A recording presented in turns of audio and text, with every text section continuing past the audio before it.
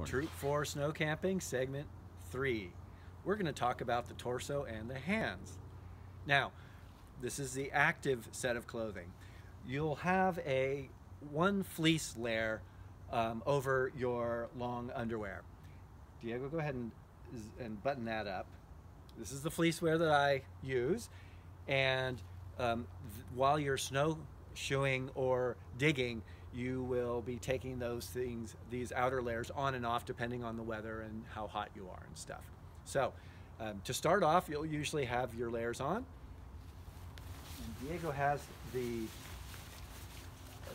fleece layer, and we're putting on the outer waterproof layer as well.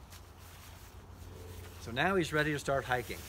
Once you're hiking, you might get too hot pretty quickly, and then he'll take off the outer layer.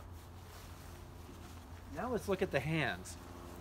We have several different things to use on the hands, and they're all interchangeable depending on how cold your hands are or how hot they get.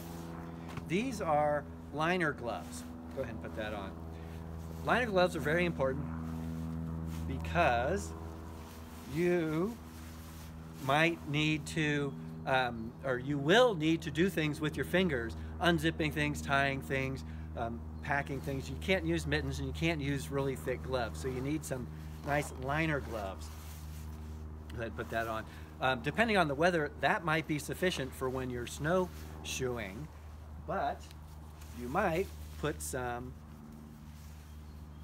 liner mitts over them if they're not sufficient by themselves.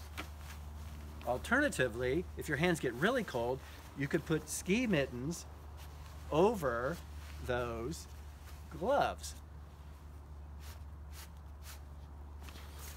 That's all for this segment.